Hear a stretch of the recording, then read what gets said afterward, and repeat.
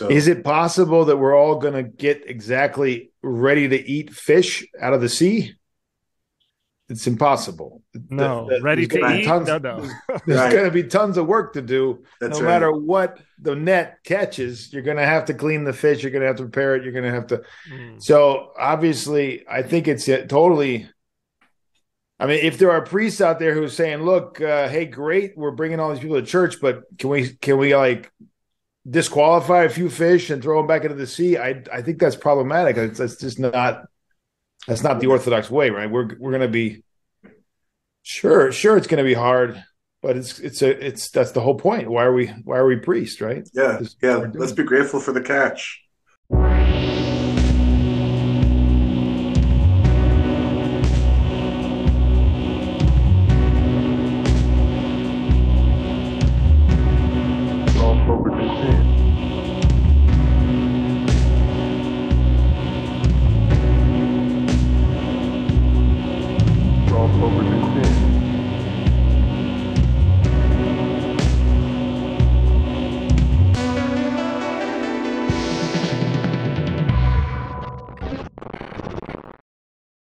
Well, welcome to Royal Path. I am your host, Andrew, and it is an extreme honor to have with us tonight Father Peter Heers, and I'm going to ask, Father, I don't know if you're familiar with the format of our show, but I usually start the show with like a little icebreaker just to kind of get the conversation going a little bit. So I'm going to ask you three, what is your favorite, like, overtly religious movie? Like the movie that's like overtly Christian, you know, like it's like not even making any qualms, like your Prince of Egypt's, your Passion of the Christ, the Passion of the Christ, and stuff like that. I know mine for sure. Cyprian, what's up? The Island, Ostrov. You stole Russian mine. Movie. Oh, it's so good. I figured it would be more than one of ours. Yeah. I think it's got to be the best. One of the best. It's so good. Yeah. What about you, Father Turbo? Do you got, or has it got to be The Island? Can I give like a tie? Oh, sure. Yeah. I really love Rublev. I love that movie. Which one? I didn't hear. Which one? Rublev. I was going to say that was the next one. Yeah, I love that movie so much. I love Rublev. And this one might surprise people. I just, forgive me, I know it's tough to hear, but I really like that animated Prince of Egypt. It's good. It's really good. It's good. I really, really, really, really like that one for a lot of reasons. You know, I mean, I love Ben-Hur. You know, I love Ben-Hur. I love the original Ten Commandments, but that's something about something about that Prince of Egypt movie. I think maybe because I have really fond memories with my kids, and it's associated watching my kids and them, you know, asking questions about Moses, and I don't know. It's just it brings the story to life in a really joyful kind of way. So I really like that movie. I like the portrayal of the plagues. I think that the way that they conquered or they tackled the plagues is really cool. Well, I'm going to be lame and say that probably Behind the Island, of course, because I think that is the top, but is Fireproof. Is that Kirk Cameron movie? Is that Kirk Cameron? Oh, I've never seen it. It is supremely good. My baptizing priest gave me that and The Mission, which is also a supremely good one. And I was like, ugh, Kirk Cameron, whatever. And then I watched it, and it's extremely powerful. I've talked about it on this very podcast before. He's a fireman, right? Yeah. He's a fireman, and there's this whole scene where he like falls through the floor, and he's stuck underneath a burning house, and he's like crying out to God and screaming for help and stuff like that. He's like, just like, God, help me. I need help. And it's like the way he does it, and the reconciliation between the husband and the wife is done really, really well. And it's cheesy and it's super Western, but it gets me. It gets me. It's if we're gonna move out of the Orthodox realm and get into like old, non-Orthodox styles movies, then I think we gotta commemorate, like you said, The Mission. And one of my favorites is a really cheesy one, but I think it's great. Is It's a Wonderful Life. Yeah. I'm a sucker for Never seen it. Life every year, but But You've you never know, seen It's a Father, Wonderful Life? You've I never have. seen that, Andrew? Oh, come on. What? Yeah. Oh my gosh. That's insane. My wife just watched it for the first time like a year ago, and she's like, "This is like the greatest movie ever made." And so, like, I just haven't sat down and watched it yet. So It's pretty good.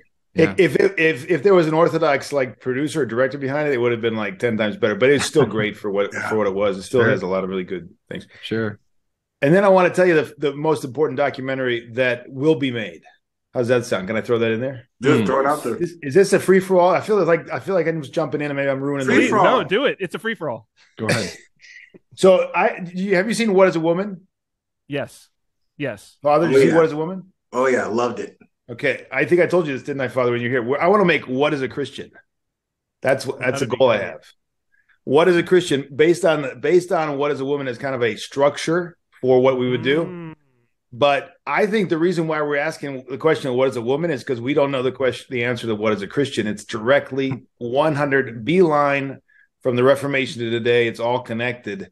And so ultimately, because we don't have the identity who Christ is, we don't have the identity of who we are.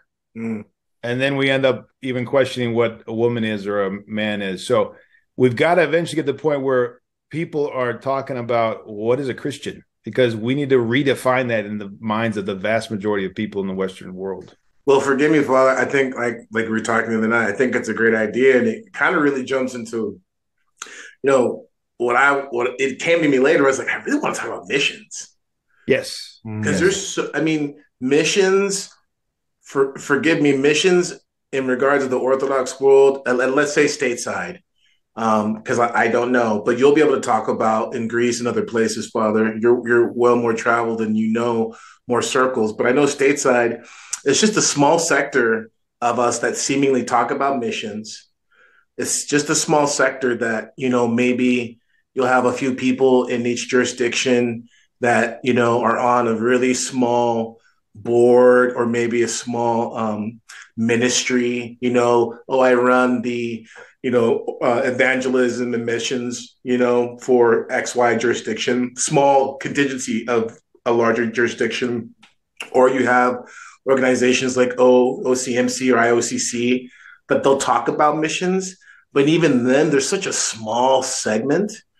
And I just think missions is so important and it's so broad because from my perspective, it spans everything from prison ministry to housing ministry to campus ministry.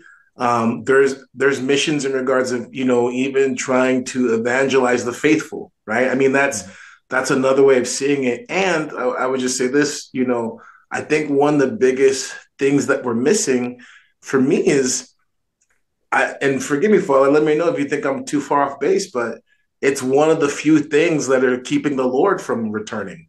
I mean, this is the thing. This is why we're still left here. This is why the church militant is still struggling, because the sanctification, the purification, the illumination, and then the theosis that we're called to, the saints that are still struggling, or the future saints are still struggling, but they're still people. The harvest is ripe. And I just think that because we are ignorant of a Orthodox missiology, because we're ignorant of a true scriptural understanding of the importance of being Israel in regards of Israel's job was to bring the news of God to the nations. And so us being Israel, are we fulfilling that mission? Are we representing God accurately to the world?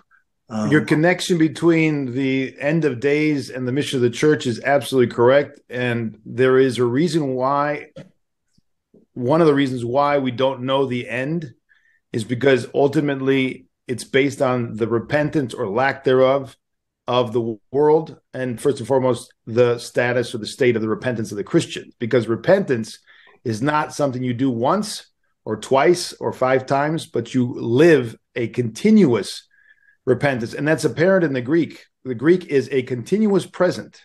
It doesn't say repent. It says keep on repenting. It's a continuous process and stance.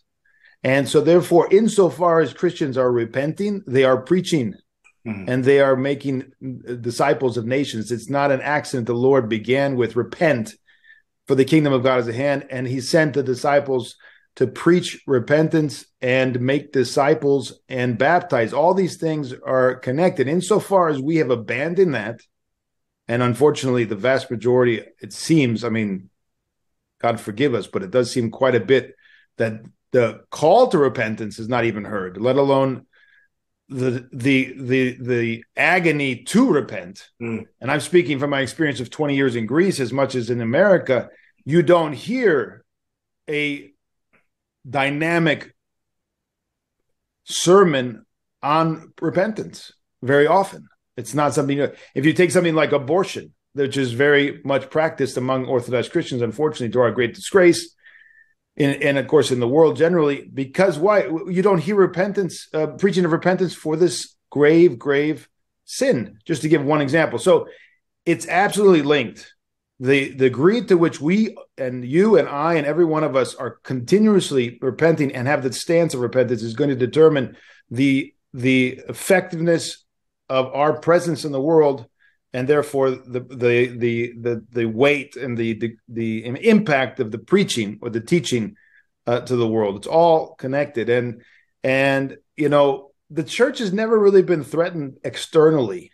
Like, it's not the problem. What they meaning those of this world will do to us as Christians is a constant, and it's not the problem, right? The persecutions, the blood of the martyrs is the seed of the church. The problem is always internal. Problem is our apostasy, our secularization, our falling away from the narrow path. That is always the problem. So repentance is absolutely, has to be the core.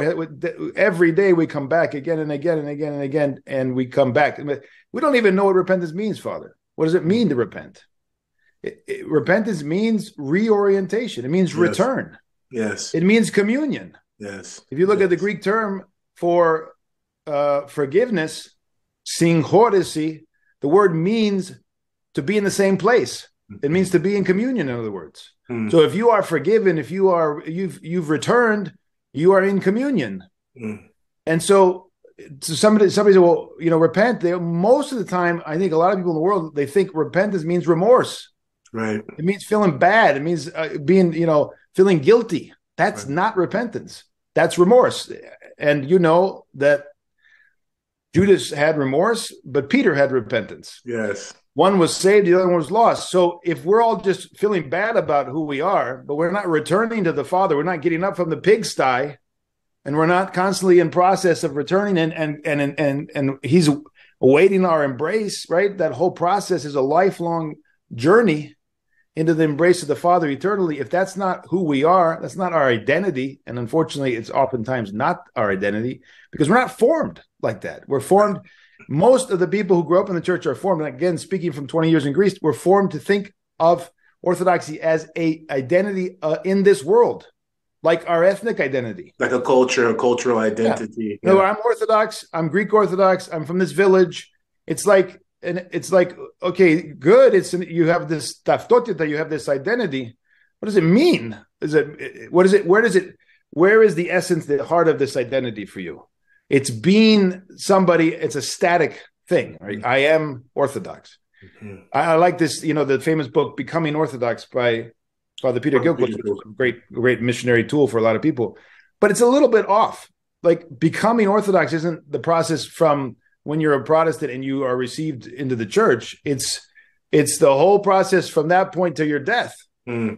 It's the whole process of going deeper and repenting. So if we do all kinds of missionary activity, which is essential, it's important, like you said, prison ministry, et cetera, that's essential, it's good. But if we're not doing it in that stance of repentance, we're not constantly getting up and returning every day deeper and deeper into the embrace of the Father, then it's just going to be stillborn.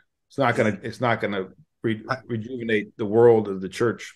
If I can just say really quick, Father, I have like a limited experience. Well, I have experience with that. It's not Orthodox, but I work with a Christian ministry.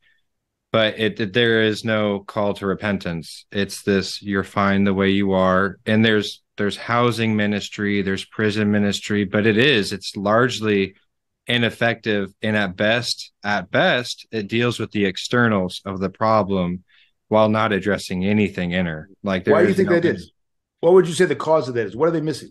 So, in my personal opinion, I think it's a financial standpoint. I think that they need to keep the message very PC. I think that they need, because they're not getting money to preach Christ. They're getting money to preach soothing, pacification, the ability to keep someone calm, the ability to but it's like I've said, it's bringing people, I've said on this podcast before, it's bringing people back to zero, and that's it. And then they just kind of go back down the same path again, and then they're called back to zero to kind of calm. And I think it's just not in the nature of the Western Protestant Christian mindset to look for repentance. It's very much a get out of jail free card. It's very much I can do what I want within reason, and God still got me, and Christ is still got me. If they were to say, no, we're going to be about repentance, would they even know? I mean, what would that mean? Like, guilt. Most likely they would view it as guilt, remorse. There would be no changing of the energy. There would be no in place of anger seeking calm, there would be no I've taken, now it's time to give. There would be, they would not act as Zacchaeus did. Zacchaeus. Zacchaeus. Yeah. Returning fourfold. Yeah, exactly. There would be a place of, it's very moralistic. That's what I feel comfortable saying. That's the same nature. We were going to talk a little bit earlier. We're talking about, maybe we need to talk about things like the things that are threatening the church's unity and identity, the various isms and masonry and all this stuff. But it's all connected, actually, because the whole spirit of ecumenism is the blurring of the boundaries, right? So there's no more identity left. We don't know where we're returning to. So you can't talk about repentance if you don't know where you're returning to. Where are you reorienting to? To who are you reorienting? And what does that mean, right? So it's all connected. The reason why people aren't repenting or don't know how to repent is because ultimately they've lost what it means to be oriented to Christ. They've lost the identity of Christ. Because the blur and the boundaries, when they're blurred, and we say, well, the church is partially present everywhere, like Vatican II or whatever, all of that has to do with the blurring of the image of Christ, ultimately, right? It's the doing away with the identity of Christ.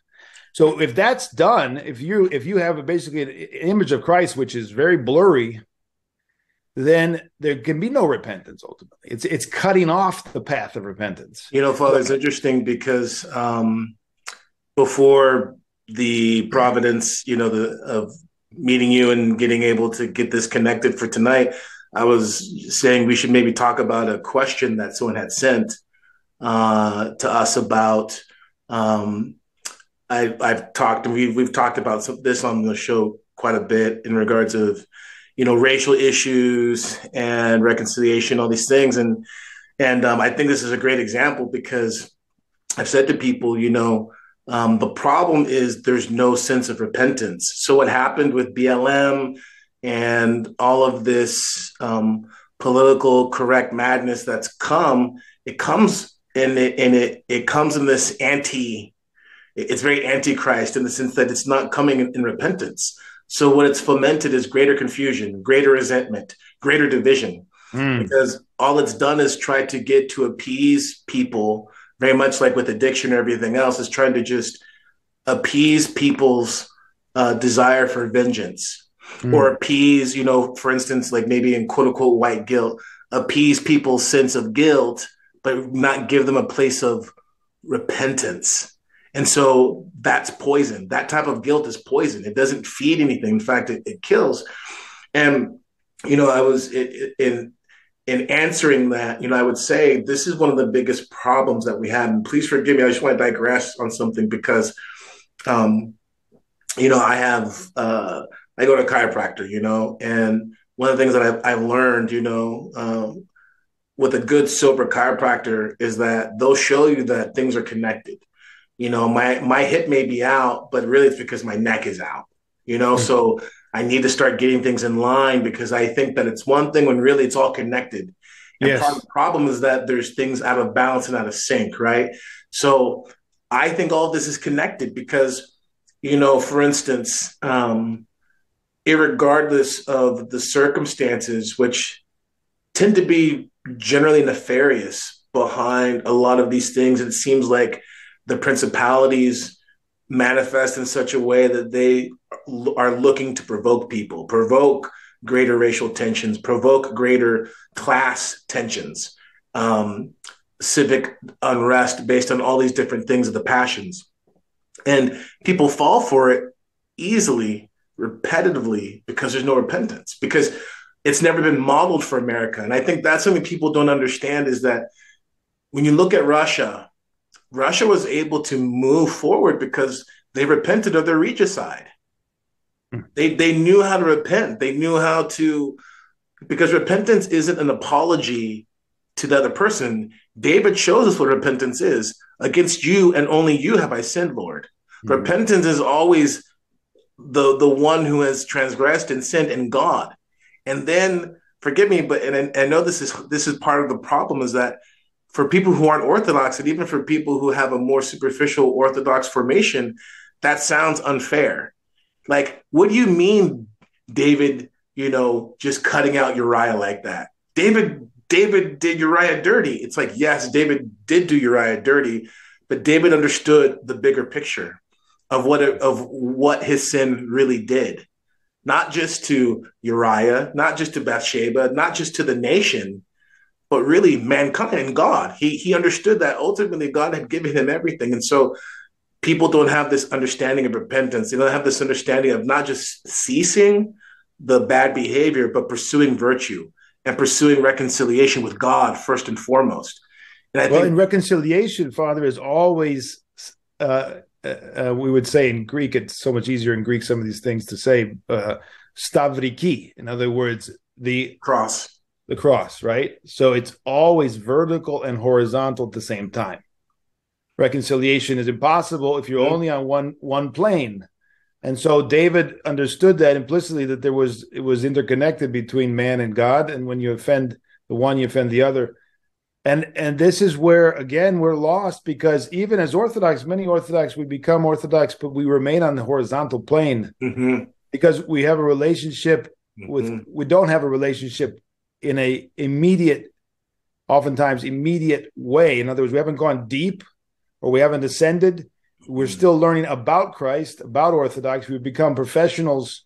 We become experts in church history or dogmas or canons or the ideology of the ideological conflict. People talk about ideology as if it's something that belongs to the church. We don't. There's no ideology in the church.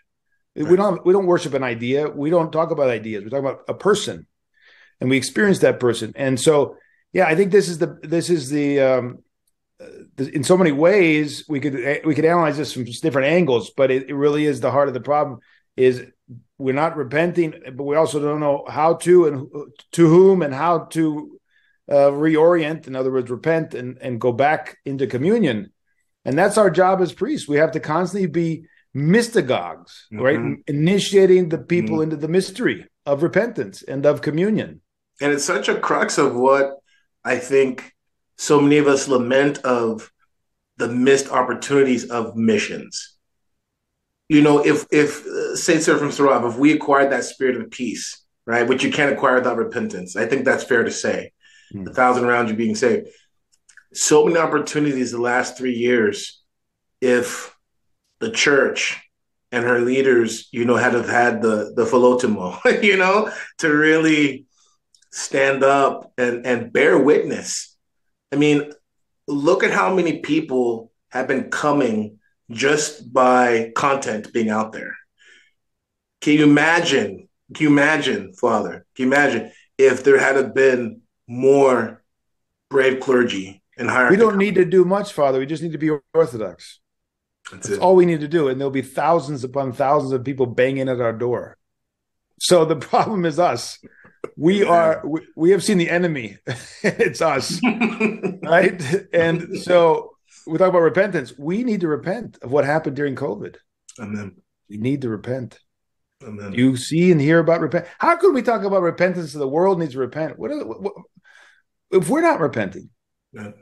Right? Mm. Well, But we've got to come to our senses first and realize how we've sinned, and take responsibility for our actions. And so we have a problem of orthodoxy ultimately, right? Because if you can't identify the sin and you don't take responsibility for it, you can't repent. well, Father, it's funny because there's a phenomenon that I've observed where someone gets that lightning of inspiration. Let's say God gives them the greatest gift that He can give them. He shows them their sin. They approach the church. They come in. They are absolutely in awe. They're in love. The honeymoon phase, all the good stuff. They're obedient. They're doing everything they can to come in. They get in, and now they're like, okay, work's done. I'm fine.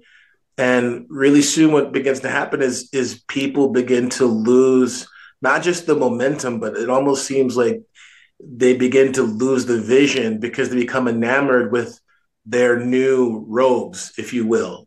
People coming in, if you're following me, and the airs of religiosity take over, and the inner work really, I think, not only never gets started, but even, to some degree, people become blinded to it because they think that they've arrived. And, I've seen this with this, I call it the 2-year hump, where, people are coming to the church, they're 2 years in, 3 years in, sometimes 5, and then they fall away because after the honeymoon's over, the exoticness of, the quote unquote Eastern part of Orthodoxy is gone, all this stuff. And they realize, okay, I'm with Christ. It's painful. I don't like it. And I have to work. And then slowly, other things become more important. As two Mhm. priests, now that I have a chance to ask this, as two priests, what do you guys do to discourage that or work through that with someone? Like someone maybe stops coming to the liturgy as much, they're not coming to confession anymore. I mean, besides the obvious prayer, is there anything that you priests do to like help someone through that? I think that one of the things that's missing in a lot of people's lives is inspiration. And if we can't,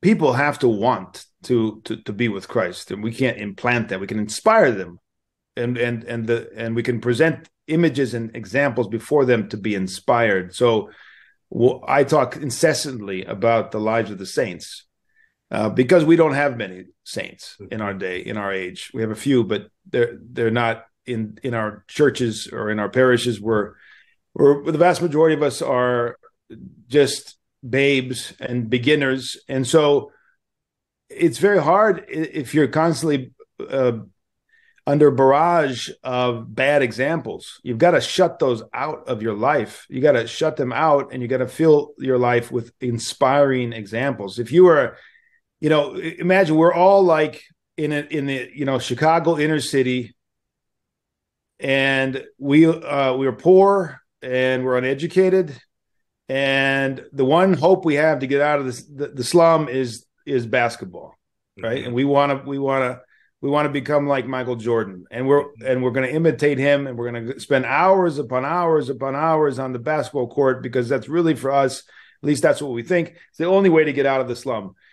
If that young man didn't have an example, Michael Jordan or whoever it is of the day, there would be even harder for him to get up in the morning and run to the basketball court and play till he drops, right? So we're poor, we're uneducated, we're pathetic, right? We don't even do prostrations. We can barely concentrate on the Jesus prayer. What are we going to do? Well, we're going to run to the examples, and we're going to want to imitate them and put them before us constantly, continually have them before us. How they lived, how they struggled, how they repented themselves, and how they loved, and all these things. And if you don't do that, it's very natural for you to give up, right? What athlete who doesn't have a coach and doesn't have inspiration is going to continue to go out and beat himself up and eat, crappy food or food that, is not so tasty, and just exhaust himself when there's not going to be, he has no real hope or desire or thought that he's going to get the reward. He's going to win the game.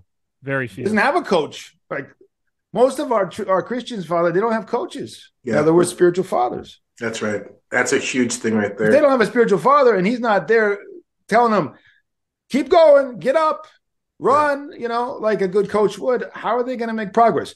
And then if he's not saying, let's go tonight and watch this, see how he does this and how this person does this, and they examine the plays and they go through the whole motion of what's going to happen on the field. All of that is the same. We're doing the same thing. If you go to church on Sunday and you have the same experience and same idea about what that is day in and day out, right? Because you're basically there and superficially examining this great mystery, which is heaven, right? Heaven, you have ascended to heaven at every divine liturgy. But if you don't have somebody to initiate you into that mystery and to show you the way in which you can participate truly in that mystery and go deeper, because it's eternal, it'll never end. It's going to happen eternally. You're going to go deeper, right? And so there's never a time you say, I arrived. Right. This is the great delusion of the old country. I arrived. I'm a Christian. I'm Orthodox. I got it in my, as they say in Greek, I have it in my pocket.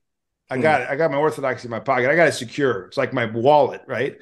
You are in delusion. Like you are pathetic. God help you, because that's exactly, you don't have anything if you think you've got that experience. But if you don't have a coach and you don't have an example and you don't have somebody to inspire you, it makes perfect sense. You're going to say, I'm tired. What's the point? Or you're going to want to make the church into a social club. You're going to want to secularize the church. You're going to want to make it palatable. Don't challenge me. Don't push me, because after all, what's the point, right? I'm never going to make it to the NBA. Let's face it. I'm never going to make it to the NBA, right? So what's the point? Why get up in the morning and run? That's a good word, Father. That's a good word. I think for me, the thing that I have found, and it's just probably my context, and I don't mean necessarily just locally in my parish, but just, my generation of people who've come into the church, and is actually introducing them to the ascetic life of the church, because there's a lot of Orthodox that have come in over the last 25 plus years from various kind of small T traditions and experiences of a very, American kind of strand of thinking. And the ascetic life of the church has been relegated to something that are either for fanatics, meaning people who are playing monk, or it's for the monks that are on Ethos, not the monks that are here, but the hermits on Ethos, and then those who are pretending, and the ascetic life is not for anyone else. I used to hear that all the time in my parish, and we were an hour away from Mount Ethos, and the folks in the parish would say, "Father, that's for Mount Ethos. Why are you telling us that? We can't do that." Yeah, that was the excuse. Yeah, yeah. And what I have found, and I guess parishioners of spiritual children will agree or disagree, but what I found is introducing them to the ascetic life. What I found is that's the smallest and simplest and effective thing at this point to really inspire them, to wake them up.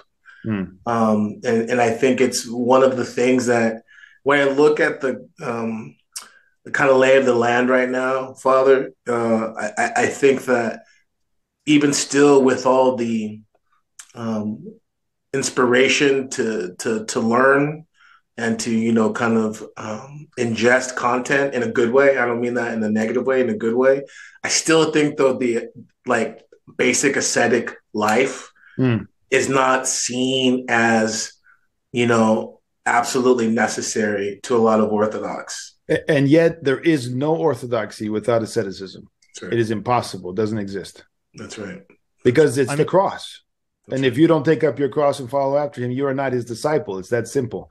And he says only through prayer and fasting do the demons get driven out. So if you're not involved in prayer and fasting, you have ceased to struggle. You have ceased to walk the cross. Like, Father, forgive me, Cyprian. I just want to say this real quick, and I'll back out. But and this is the nature of our show, Father. So forgive me. We go there, but with self-abuse, you show me someone who's struggling with self-abuse, I'll show you someone who's not fasting, period. Um, you show me someone who's had some victory in it, I guarantee there's been some measure of fasting, some measure of ascetic practice into it. It isn't just some sort of intellectual, moralistic thing. It's deeply rooted, and it takes the whole person, the whole of the person, not just mind and thought to deal with it. Yeah, absolutely. Absolutely, Father. It is very interesting that I do think that it is asceticism that is actually drawing especially men to orthodoxy right now. I know that if it wasn't, if it, I can say that the ascetic aspect of orthodoxy is without it, I don't think that I would have that it would have resonated with me at all, because everything that I've done of value in my life, there's been an ascetic aspect to it. Everything, right? So it's like, and the things that have been the that have given the most value to my life, of course there's been some aspect of fasting, there's been some aspect of perhaps sleep deprivation, some aspect of keeping to a very strict schedule on something, again getting out to the basketball court at 4 a.m. or whatever it is. And you can see this incredible inversion that's going on the secular side of the whole, like, kind of manosphere, and all of these role models and the people like Andrew Tate or David Goggins or these types of people, that it's really it is a hunger for asceticism. Men now, it seems, especially young men, that's what's missing in their life, is that natural. And I think we have this natural drive. It's part of being a man. Women are going to have their suffering naturally, right? If they're going through things, they're going to have these periods of suffering that they can't get over. But this structured ability to sacrifice, I think that this is it's obviously the expression of Christ. It's the expression, and what it is that it's there, everybody wants it, but it's so inverted. The modern inversion that's there. Well, go ahead, please. There's no meaning without asceticism. Ultimately, if you look at the secular world, the heroes in the secular world are still those who were deprived, were sacrificed, struggled, right? Whether it be athletes, or whether it be World War II heroes that gave up their life for their neighbor, et cetera, et cetera. You can't find a good story that doesn't have a hero, and that hero is not struggling, sacrificing. Because asceticism is not just living in a cave or fasting extremely or whatever. Asceticism is everything you do for Christ and in Christ, you sacrifice for the sake of Christ. In other words, you get up in the middle of the night and you feed the baby. That's an ascetic struggle. You get up and you sacrifice your time, your money, your everything you do, but it's in Christ and for Christ, right? That's got to be there. Otherwise, it really is not Orthodox Christian asceticism. But it's not limited to the traditional or the well-known methods of vigil, fasting, and prayer. You can't really be without those, but it's not limited to those. And I think people think that they have to be an ascetic, they have to go off somewhere into some desert or some mountain. That's not the case at all, right? No. If I may this is an interesting thing I did actually want to bring up independently, and I think there is kind of a link to what we're talking about. I have noticed a trend among people who seem to be returning to dumb phones. I think that they've noticed like the limit, like the kind of filthy nature of having a smartphone. Of the doom scrolling. So I've noticed it in my personal circle. My wife has a dumb phone, and I've noticed a number of people have asked her about it. And just the other night, out of nowhere, this guy was like, "Yeah, I'm thinking about going back to a dumb phone." So much so that I think someone, I can't remember who, published an article.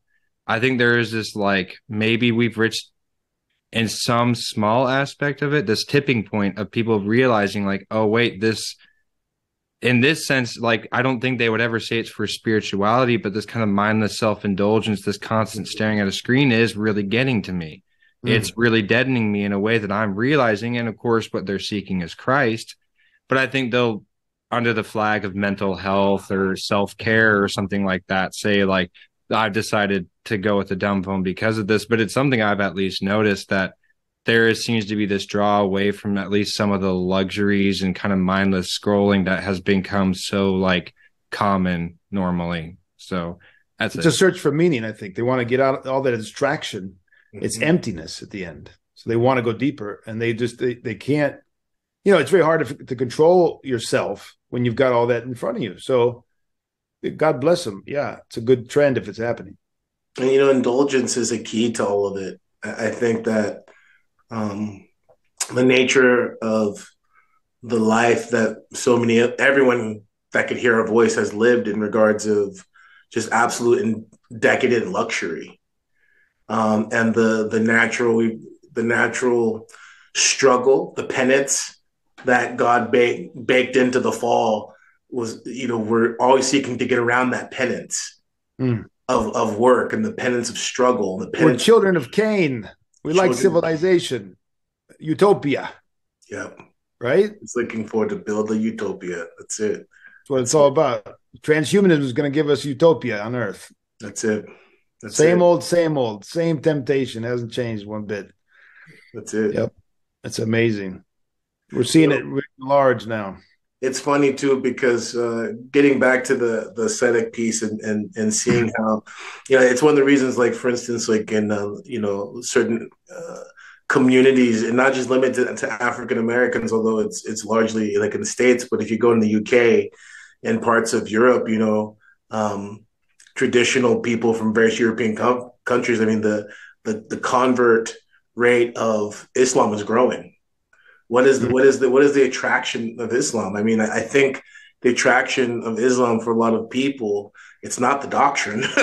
It's not the wisdom, but there's that that self-light and that the ability to rely on one's own strength that's kind of baked into it. The asceticism of Islam is the asceticism of the self. Islam is a self-orientated religion. It's self-orientation wrapped in the guise of religion. And it really tugs at the heart of men who are living in just soft and indulgent context, and they see it and they want to find a way to, tap into what they know they should be. But everything around them is keeping them from it. And so they see Islam and it seems like, yeah, that makes sense. That's kind of connecting to, I think, what Cyprian was saying, with, like, let's say Andrew Tate, who converted to Islam, very, very famously converted to Islam, and said that he sees no point in Christianity because Christianity's soft, and Christianity, essentially does nothing with its enemies. And so what Christianity was he referring to? Not Orthodox, right? Not Orthodox. That's not the Christianity I've experienced so far. I don't know what he's talking about. And he was in Romania. Like, did he walk up the street to one of the thousands of monasteries that country has? Where was he? Well, what's interesting about that too is he was in Romania. There was a period of time when he started talking about Orthodoxy very, very, very, very, very briefly. Even, I think I saw one clip of him where he, like, crossed himself or something like that. He was flirting with it. But what's really sad is obviously he didn't come across these great elders like Justin Parvu and George Calciu and Roman Braganam and all the other saints of the prison. He didn't read about the other. He didn't do these things. He wasn't able or did not access these things. So there's a real tragedy there because Romania has this treasure trove. I mean, Elder Cleopa. Well, it's a total tragedy because he's not going to find anything like that in Islam. I mean, maybe Sufi will have some kind of fabricated version of that, but that's it. And it's going to be very external, and it's not going to change anything internally. So I mean, that's probably what the appeal is. And I'm sorry, I didn't mean to interrupt, Father, but that's probably the appeal. The appeal is I get to do these cool things. I get to pray in this cool and unique and different way. But I don't really have to do any inner work because I'm sure it's the teachings of the church. It's also my personal experience that one path that no one wants to go down. It's that one path that's where Christ is. Like, that's the dark path with all the, like, wood covering it, it's like do not enter type of stuff. And you have to go through that path to get to Christ. At least that's been my experience, because I tried looking at every other way and it just all ended in ego. I liked an expression I heard many years ago from Father Thomas Hopko. He said, you got to be willing to smell the stench of your own soul. And that's absolutely right. And that's very similar to what I would hear from my professor, Professor Chalengidis. He would say that, and he would take it from St. Paisios. St. Paisios, the Athonite, said that what we, in the mysteries of baptism, chrismation, the Eucharist, when we're initiated into Christ, everything is given to us. There's nothing lacking. The kingdom of God has been imparted, right? So you say, well, where's the fruit? Well, what we do is we bury that kingdom underneath a whole pile, a landfill of garbage, which is our desires, our passions, our sicknesses of the soul, right? So to get past that and to uncover that treasure which is within, who is Christ. Christ is the kingdom of God. We've got to do a lot of bringing up the garbage, and we've got to be willing to smell the stench, as he says. That is not easy. It's very, very difficult to do for most people. They don't want to face who they are. They don't want to come to terms with their inner world. Self-knowledge is, however, absolutely essential if you're going to come to theognosia, God knowledge. These two things are inseparable.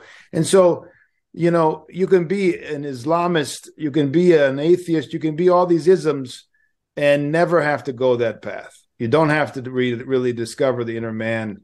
And maybe there's some various versions that come and they talk about similar aspects of that, like in the Eastern religions. But the problem is that what they're going to discover is just man. It's going to be human. Mm-hmm. Whereas the Christian has been given the eternal, divine, the theanthropos, right? According to grace. And so there's a lot of imitation of that self-knowledge in Eastern religions, but there's no positive discovery of the pearl of great price. At the end of the rainbow, it's nirvana, it's nothingness. And so you're instead of discovering that which is,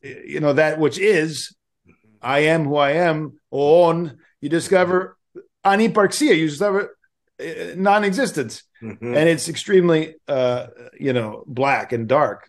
So that you're absolutely right. That's really the ultimate aim of all the asceticism, isn't it? To get the purification, to get rid of all the garbage, and to see as if in a mirror, like the image that you've been restored to. You see that in the mirror once you get rid of all the garbage. You see Christ. And then, of course, the whole process is to go from that restoration, that gift of the image being restored to the likeness. And that's the whole path of asceticism and the life in the Christ, is to become like Christ, katachari, according to grace. And that's not an easy path, right? That's a path of crucifixion of the mind, crucifixion of the will, crucifixion of the desires. It's a constant crucifixion. And insofar as Orthodoxy preaches that and lives it, mm-hmm. It will shine. It will shine. The mission will continue. Insofar as we don't, then we're the obstacles. Like, they'll come to our parish, but they will not see Christ. Mm-hmm. And what is the necessity of a spiritual father in terms of, or to what level is a spiritual father a necessity in terms of seeing and removing that garbage? Your both of your opinions. In my experience, is important as going to a very fine doctor who will uncover the causes of your various ailments and give you the medicine necessary for you to become well physically. It's far more important spiritual. You can't. It is that, I'll tell you just a story just to answer that. Growing up in America, being a spoiled brat and all the rest that we are in America, I went to Greece. I found my spiritual father in Mount Ethos, and he would constantly tell me in no uncertain terms how pathetic and useless I am as a human being, because I was raised to constantly narcissistically fulfill my desires, right? And he would say, "You're worthless."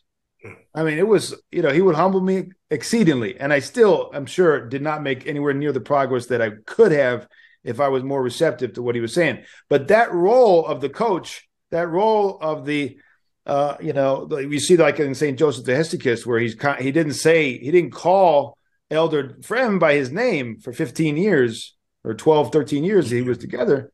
That's right. Even though he loved him immensely. But because he wanted him to reach the depths of humility, the extreme humility because that's where he's going to then build that spiritual house, which we now see the fruit of, 30 monasteries, not 20, 30 monasteries, 10 in Greece, and hundreds and thousands of spiritual. How'd that happen? Because he went deep in humility, and he learned from the foundation up that you can't build a spiritual house except with great, great humility. How are you going to reach that if you don't have a spiritual father who knows the spiritual life and shapes and forms you?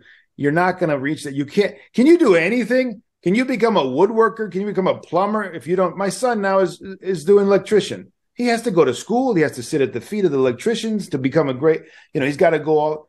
It doesn't happen without the spiritual father. It's almost impossible. There are exceptions to every rule, but it's almost impossible. And the exceptions in many ways prove the rule. I mean, yes. to give the, and he's not even an exception, but it's one of the closest things I could bring up, like, Saint Silouan. Saint Silouan had spiritual fathers, but he didn't have this classic one-on-one. That was developed with him and Sophrony, with him being the spiritual father. But that proves the point, because even from that, you see that what's the next step? Well, he becomes the founder. I was just sharing this I was actually sharing this with my spiritual daughter tonight. Sophrony is the multi-floored, multi-leveled skyscraper that people see. That's what Sophrony is. But what people don't see is this very simple but incredibly strong foundation of Silouan. That is how it works. And I think that when people take in mind that, that foundation of the spiritual father pointing the person to Christ, the Lord saying, apart from me, you can do nothing. The spiritual father is always the one who's saying, back to Christ, come back to Christ, come back to Christ. You're being self-sufficient. You're being, the autonomy, not even just being the weak, not even just, get up, but sometimes being strong in your own sense and falling into delusion. I think that's one of the things that needs to come up the most. And I think that's why a lot of people are struggling right now, because a lot of people are hungry, but they are recognizing a real absence of spiritual fathers. Not that there isn't priests, but there's various reasons. I mean, one of the things, Father, we have to stress though is that, okay, so we don't have a lot of spiritual fathers. We don't have a lot of experience. We don't have a lot of monasticism, et cetera, et cetera. Before I forget, I want to say, I correct myself. My elder didn't say you're worthless. That was not what he said. I translated that wrong. He said you're useless. That's different. It's different because just as I never learned a lot. Until as a young man, we don't learn a lot in America. Like, we don't know how to keep a garden. We don't. Right. We grow up in front of televisions and microwave. But anyway, getting back to the thing is that we don't have a whole treasure trove of experienced spiritual fathers in the mission field. That's kind of natural, right? That kind of makes sense, right? If you're a young church, you don't have a lot of experience, you don't have a lot of monasticism. And so people say, well, what do you do then? I don't have, but here's the mystery of confession, the mystery of the spiritual father is that analogous with your humility, analogous with your struggle, God, in spite of the donkey that is this spiritual father, for instance, he's going to speak through him. He's going to give you the word, unless he's heterodox, right? Unless he's fallen away from orthodoxy. Well, then God cannot really work through him. If he's teaching heresy or if he's teaching things that are contrary to the gospel, then there's a problem. You need to flee. But if they're orthodox and they're struggling to be orthodox, but they don't have a ton of experience, that does not disqualify them as spiritual guides, but it is in every case. Even if you have a saint in front of you, if you go there and you are not have an analogous struggle to listen, to hear, to understand, to open yourself up to humble yourself, then you will not make progress, right? This is one of the mistakes people make. They say, well, he was a disciple of Saint so-and-so. That doesn't mean anything, really, ultimately. It could mean a lot, could mean nothing, because they're free. And Judas was a disciple of Christ. I was going to say Judas was a disciple of Christ. So I want to stress that in the mystery of confession, in the mystery of spiritual fatherhood, it's Christ who's working. Because there are a lot of people who've come to me and say, well, Father, yeah, but, in reality, my priest, whatever, he doesn't understand this. It does. Ultimately, you're not sitting in front of the man. You're sitting in front of Christ, of which he is the type, right? And he is in the place of Christ. But Christ is in our midst. He's in the midst of every mystery of the church. And we have to believe that, and we have to go deeper. And so, and then it'll change everything, because think about it. I'm going to confession to Christ. Are you going to go, you're going to prepare more? You're going to go, hopefully, with more humility, if you know who Christ is. If you see only a man, then you're going to have a totally different experience and approach to the mystery. I was actually just telling my little 4.5-year-old daughter about this. Is somehow, I don't remember how, we were talking about bad priests. And I was like, but honey, she's like, so is it bad to go to a bad priest? And I was like, well, we don't always want to listen to a bad priest. A priest who doesn't love God is what she was saying, or doesn't know God is what she says. And I was like, yeah, but we have to understand that God is also bigger than that bad priest. Like if if that priest is serving the liturgy and he gives you communion, that's the same communion. Like that God is bigger than that.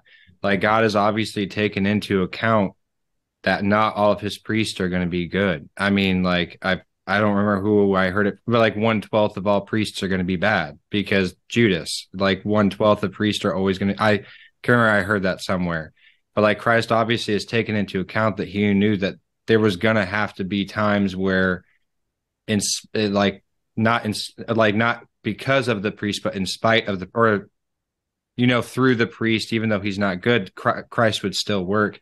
And like, I don't know, it was pretty comforting to my daughter, because she was like, oh, so God still really got this. Like God's still completely in control of this whole situation. I was like, yes. And then unless he's saying something really bad, then we do flee him. Like if he's saying something that's not good.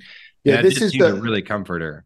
This is the royal path, and we can commemorate your title of your show. It's absolutely everywhere. And this is so important to know. Like, so to keep that balance you just described is essential, because there's really dangers on the right and there's dangers on the left, and people are falling into it left and right today. And so it's Christ who's given and gives in every mystery. And so the minute you say that a mystery is present, the baptism is there, the chrismation is there, the Eucharist is there, whatever, you're not saying that there's, the institution. You're saying Christ is present, and he's giving himself, and he's given. And the priest is either cooperating or fighting on a personal level. And so you as a priest, we can be cooperating, and therefore the grace of God is, let's say, more easily manifest, it's multiplied, or we can be an obstacle to that, and essentially, the mystery is happening. Christ is still giving himself and is given, but we're essentially not participating on a personal level, and we're not being sanctified. It's up to us. Like there's nothing automatic anywhere in the church. There's nothing automatic anywhere. There's nothing. There's this whole approach to a kind of a legalistic. It doesn't matter, how we are. No, it does matter. But what does it affect? It affects the person who has no desire for synergy. He is affected.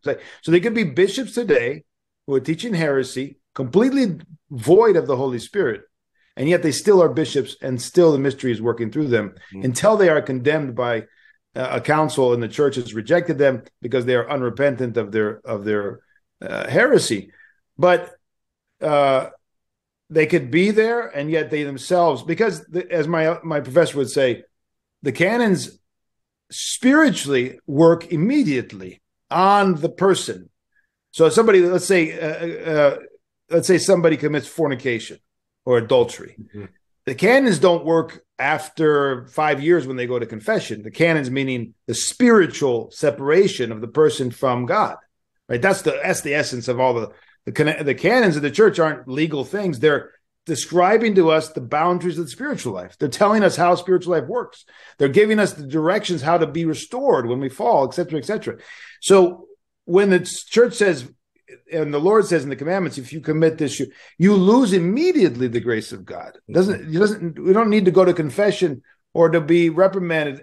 Now, what happens is that the church, however, has to apply the canons.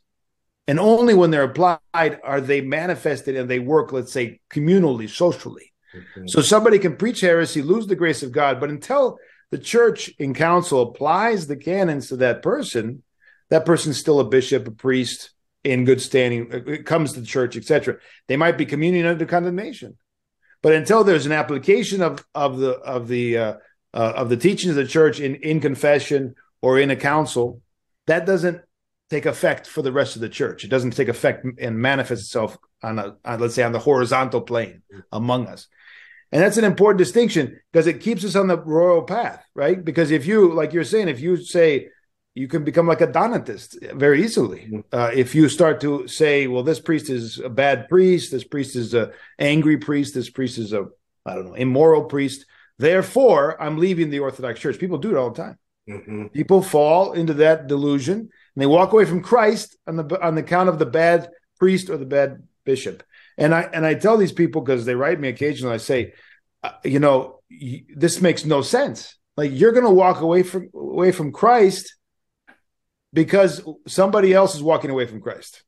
But see, forgive me. I'm sorry, Father. What's a Donatist? I don't know what that is. That's a particular schismatic heretic in North Africa in the 3rd and 4th century who rejected the church because and the priests and bishops of the church because they identified the moral or spiritual state or standing of them with the legitimacy of the mystery or of the church, right? And so St. Augustine famously writes against the Donatist in his work.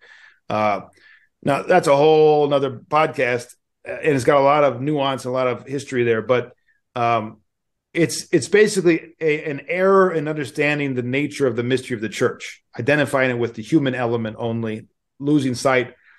And the big part of that is understanding how the conciliar nature of the church works. And so you have today, we have people who have fallen away in a similar way, not exactly like the Donatists, but in a similar way on the right, the temptation on the right? So they fall away from the community of the church, fighting against the sicknesses of the day, with whatever ism that we're fighting.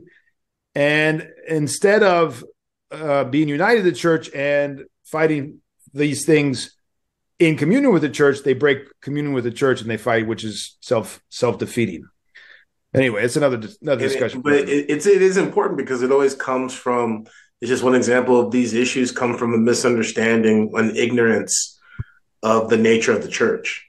Yes. And when people, oftentimes, we bring our baggage, and I think, and please, correct me, Father Peter, but I think even people who have been raised, in the church but are Americans, they're still susceptible to kind of laying this lens of having an American Protestant evangelical approach to the church, even though they've been in the Orthodox Church their whole life, because of the way that we operate as a society in America. And this tendency, it's not even about guruism per se. It's really about just not understanding what the nature and the work of the church is in regards of the purification of man and what that actually is. Not just getting someone to be a good citizen so they can get greater accolades, but really, like you were saying earlier, bringing out the filth of the heart, bringing out these areas in which they're separated from God and from their fellow man. And the fact of the matter is there's a lot of people who they're not interested in that. They're interested in maintaining something that facilitates this visage of I'm a good citizen, I'm a good fill in the blank. And very legalistic. It's very legalistic. Very legalistic. And it's tough because when people have the blessing for their eyes to be opened, oftentimes they run from it. And it's God actually inviting them into a deeper life, and they see it as something else. And I think, today we were commemorating the translation of the relics of St. Athanasius. And St. Athanasius, he's just this great example because on the one hand, absolutely, Athanasius against the world. And it's so heroic and it's so courageous. But one of the things that I always find encouraging when I reflect on St. Athanasius is that in spite of such widespread heresy with Arianism, the church still was the church, and God still was able to, in fact, his strength being revealed in weakness. Should we sin lest grace abound? Heaven forbid. That's not what I'm saying.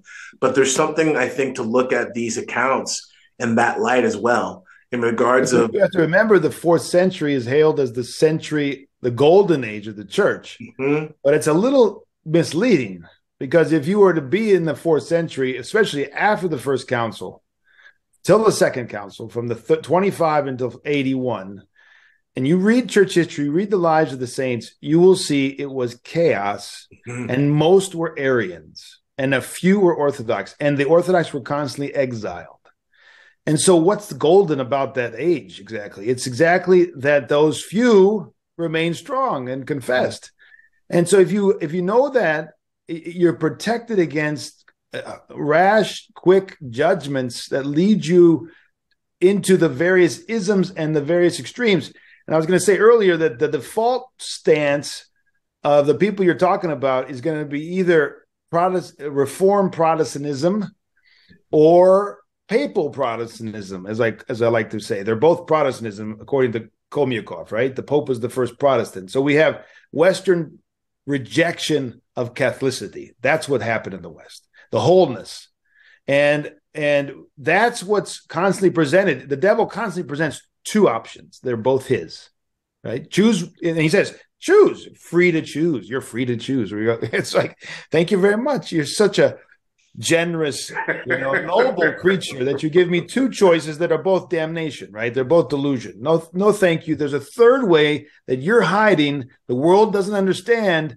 It's the way of crucifixion. It's the narrow path. It's the royal path. It's the path that few take and understand, because it demands trust in Christ, and the world doesn't trust anybody and anything. So these are the dangers today, that the people have to go through a seethe of purification. They're bringing with them the baggage of the various isms, the two extremes, the bad choices, and they always want to default to those things and say, well, okay, I know, that's what I know. I'm used to that. I operate like a Protestant. Now I'm Orthodox. I'm Orthodox theoretically. I'm Orthodox dogmatically. People have this idea, especially, unfortunately, in the Western Rite, because I know my father was a Western Rite priest for about 10 years before he changed. And they have this mistake that Orthodoxy is the absence of heterodoxy. Like, if I get rid of the filioque and blah, blah, blah, and a couple other things, I can basically remain an Anglican or whatever, and I can remain a uniate, because there's uniates coming to the Orthodoxy, because basically it was already, it's all, as long as it doesn't explicitly be heterodoxy, it must be Orthodoxy. No, not at all. There's all kinds of layers of delusion and the way of life, and we have to change our whole way of life. We have to open ourselves up to a whole change of way of life and perspective. And so this purification process has to happen. Otherwise, we will default again and again to what we know, which is the various isms on the right and left. And that danger is very, very prevalent among the Orthodox. But that gets us to what we were talking about at the beginning of the conversation in regards to repentance. It's analogous to the person who says, I stopped drinking or stopped self-abuse. But if you don't start pursuing abstinence and chastity as a virtue, that cessation of the sin will only go so far. The pursuing of that virtue, that's when it becomes repentance, and that's what begins to erode and transfigure that passion. But in my experience, the sin of self-abuse, which is so prevalent among young men and women, by the way, a lot of women act like this is not a problem. It's a problem among women because of such gross pornography and fornication in society. But it is essentially a drug. They're seeking escape from the world. It's the dopamine in another package, and they want they're defaulting to that as a way to avoid what we talked about earlier, which is coming to self-knowledge, which is frightening, right? And also having to deprive ourselves of the easy path. But basically, it's seeking consolation in that which is immediate, easy, but a big trap. because it ultimately doesn't console anything. It makes the conscience suffer. And anybody who has a little bit of a conscience is going to suffer greatly after this sin. But it's the same thing again, whether you're addicted to sex, you're addicted to self-abuse, you're addicted to various drugs, alcohol, food, all of the material things. People are looking for consolation, and they can only ultimately find consolation in God, right? So how do we deal with Alcoholics Anonymous, or spiritually, not like the world? It's similar with the self-abuse. You've got to come and come to the point where you are so sickened by that fake consolation, and you have to hate it. You have to come to hate it. If you don't hate it, you'll never really be free of it. And we don't really hate sin most of the time, right? No. We don't really hate it. We are called to hate sin, not the sinner, but sin. And then we can. So I give people the footnote from Exomologitarian of Saint Nicodemus, and it is shocking. Like, you read that and you're like, it's like a cold shower, real quick. And he talks about all of the effects of self-abuse on the soul and the body. And if you have a little conscience, you're going to be like, God help me, because this is so destructive, right? Because it's so egotistical. It's so egotistical. Self-abuse is so egotistical, right?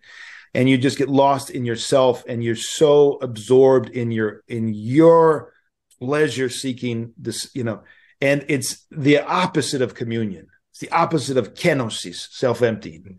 And so it's diabolical. I was going to say, in the truest sense, it's demonic. Yeah, it's totally demonic. Yeah. You become like the demons, who are so obsessed with their own, light. Like Lucifer. What happened to Lucifer? He gazed on the light, he was just a reflection of the light, right? He gazed on that, and he said, no, I'm the source. That light that's coming and it's reflecting, and it's brilliant, because I have this wonderful like mirror, and it shines off of me, and it gives off an immense amount of light, because I'm the greatest of the angels. I'm the pure intellect. And he ceased to give glory to the source, and he was enamored with his own, as if it was his own light. And so every time we do that, we cease to glorify God and look out and be in communion and give thanks. And we turn inward, and we become obsessed with our own self and our own pleasure and our own pleasure seeking. Then we are like unto the demons. We become like them. So people say, well, God sends people to hell. No. Nobody goes to hell who doesn't want to go to hell. That's right. Everybody chooses. They go there freely. It's not for them. It wasn't made for them. It wasn't prepared for them. It's not natural. It's not. God does not want it. But if we end up there, it's because we imitated them, right? So why is it so important to have the saints always before us? The gospel always before us, right? The gospel is the perennial, like when you see the gospel in Holy Week, that is life in every generation, in every community, in every parish. That is the type of every life in every age, right? So you've got to have that before us. You've got to have the lives of the saints before us. Christ in the lives of the saints in every age. It's Christ again and again and again and again, right? That's who we look at when we look at the saints. We look at Christ. So you've got to have that before you, because otherwise that emptiness will be filled by all of the demonic examples. Let's imitate all of those who are possessed by demons, who are ruled by passions. What is Hollywood? What are contemporary politicians? What are all these people who are living for the passions? They're examples of damnation, of loss, of hell. Ultimately, they're walking. Not everyone, but I'm saying that the bad examples of those who are embracing fame, who are embracing fornication, who are reveling in all the passions. The devil presents that constantly to say, imitate these, because he knows they will lead to being united to them and found. It's behind all the passions of the demons, right? So if you say yes to all your passions, you're saying yes to demons. You're saying not just a human thing. There's a demonic element behind all the passions. That's how they hook us, and then we imitate them. We become like them, and then so when we depart this life, we're already in hell. Right. Right. I'm saying the gospel today, literally this morning, the gospel in John today, when our Lord's saying how he's the father of lies. Sharing, there's the false light And, you know, the way that they're developing technology can camouflage by bending light. If you can bend and reflect light in a certain way, something's hidden. And Lucifer, the light bringer, he's learned to infect and to delude humans with everything that you're saying. But it's light, it is light, but this bending, this twisting of this light and giving a false light, and people become enamored by it, and it's in that egoism, all this false light, it brings them to this place, just like you said, Father, where they enter into that delusion, and the only way out of it is the cross. You know, there isn't going to be a single person who finds himself in perdition that has embraced the cross. Not one. Just like there isn't going to be one person in paradise who did not embrace the cross. Every single person in paradise that we'll come across, if we make it God willing, would have embraced the cross. And every single person that finds himself in perdition would have rejected the cross. And that's an absolute statement. And that bending of light he's always deceived. He's always lied. And the lie is that twisting of the truth, the twisting of light. I was talking with a brother from the church, and I've never read it. He was talking about The Great Divorce by C.S. Lewis. And he was talking about the one day that the people from hell were allowed to visit heaven. And basically one of the people from hell met the person, and I could be wrong. I could be being misremembering this story, but this is how I remember this guy telling it to me, is that he met the person who like murdered his daughter. And his daughter's murderer was in heaven while he was in hell. And he basically walked up to the guy. He's like, "You murdered my daughter. You did that." And the guy was like, "I'm so incredibly sorry. I don't know why I did that. It was terrible. I shouldn't have done it. I don't deserve to be here." And the guy whose daughter was murdered looks at him and says, "If you're here, I don't want to be here." And turns around and walks back and like just sits in like the bus until they leave. And so that's that whole like, well, if you don't want to be in heaven, you're not going to be in heaven. Like if you want to like sit in that bitterness and that anger, which is like what you said, Father, you're very comfortable with the idea, Father Turbo, sorry, was very comfortable with the idea of hell being eternal, because it's like you see it. You see when people are so calcified in that negativity, in that demonic behavior, that like you see, you offer them this, like, you know, Christ through you offers them this light. You just reach out and they pretty all but physically slap it away and turn back to the TV to keep watching whatever they're watching and sitting there and stewing and smoking their cigarettes and eating their bad food and stuff. Well, it's so frightening because the thing is that people don't understand the gift that God's given us and how powerful it is that we have the ability to choose, the freedom that God's endowed us with, that we all have squandered at some point in time in regards to becoming a slave to sin instead of a slave to righteousness. Slave to righteousness is the only real freedom. You know, God is the only one who actually honors freedom. And that's what's, I really, you know, I know it's hard for people to wrap their mind around it, but they can't wrap their mind around it because of, you know, broken, fallen perspectives and an ignorance of not just who God is, but who man is, because we don't know who God is. You know, it's almost like Father Peter was saying earlier about, you know, what is a Christian? If you don't know what a Christian is, then you can't really understand what it is to be man, what it is, you know, man meaning mankind, right? And so because of this absence of the knowledge of God, we don't understand how precious and dangerous the freedom that we have is. This is the biggest problem in the West, and they've had this problem in all the world really today, because we're all Western. Little by little, the Western culture, Western ideas have dominated, but it is this they cannot crucify their mind on the cross of freedom, right? They're scandalized, and they end up with soteriologies like the Calvinist one, which is a total blasphemy of God against God. But they end up there because they cannot understand freedom and what it means, why God wants and gives it to human beings, and it has to be there. There can be no love if there's any force whatsoever. There can be, and so you cannot be in a communion without totally wanting to be in that communion. God will never force, because then he'll cease to be God, right? Because God is love. So this is the hardest part. People want, and even those who've committed themselves to Orthodoxy, they still want an automatic, legalistic a mechanism for salvation. They want answers in that realm. I get so many questions, and the answers they want are, give me a quick, easy, legalistic type answer for these very murky or difficult to discern questions. And time and again, I come back with things that I don't think people are really satisfied with, because it doesn't fit into that. Well, they want a patent answer, Father. They want a system. People want a system. They want a patent answer. They want something that, and forgive me, people want to be in control. Because if you have a system, you have control. If I can wrap my mind around it, because that's how we work as Westerners. If I understand something, if I know the thing, I'm its master. And so no one would acknowledge that, because when you lay it out like that, it says, no, that's not me, that's me, not me. But de facto, how we live things out. Because they're insecure, because they're insecure. Yes. The insecure person wants to have control. The fact that he doesn't have it and wants it shows that he's actually doesn't have it. Like, he's insecure. I think so much of the problems that people are facing in their life and they don't make progress spiritually is because they are insecure. In other words, they don't trust. They haven't learned to trust.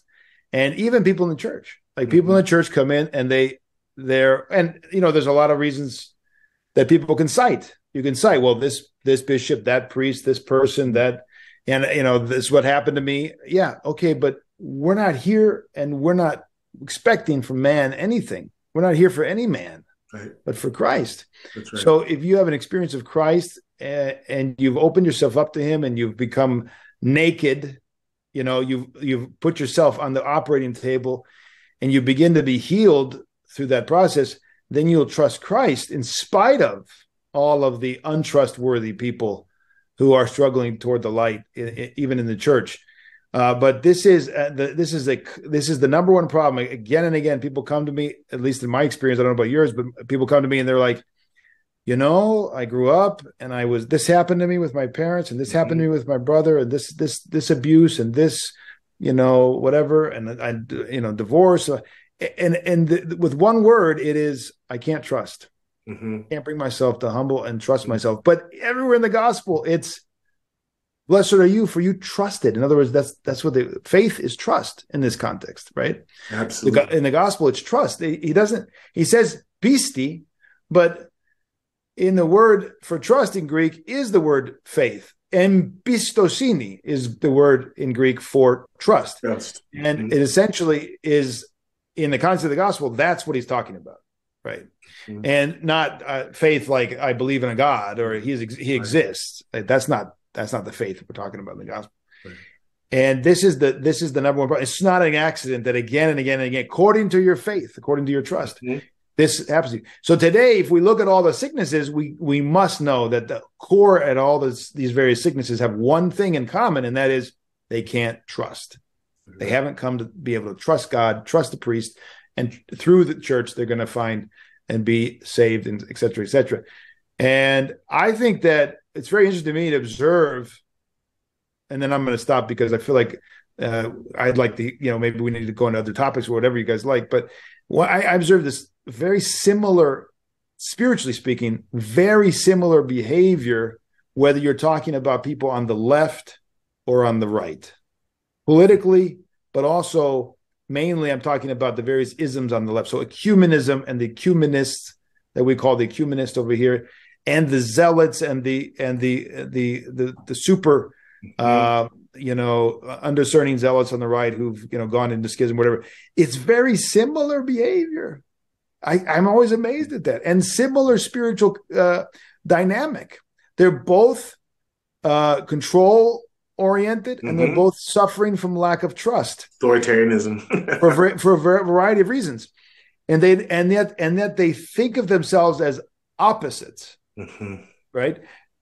Like during the communist period, Father Peter Heers writes in the 1950s. He says there's no real difference spiritually between communism and capitalism. They're both godless, and they're both about utopia, right? But you can't see, and so I'm just saying there's many things that seem opposed, but because they're godless or they don't have they're not deep in Christ, they have similar spiritual diseases, spiritual behaviors, but different, like, angles, let's say.